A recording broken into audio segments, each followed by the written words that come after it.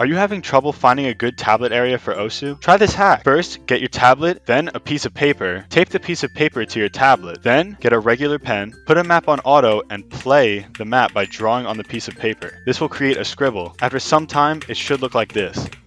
Once you have your scribble, use a straight edge to make lines the length and width of the scribble. Lastly, open your Wacom software and tap the top left and bottom right of those lines. Just like that, you have your perfect area.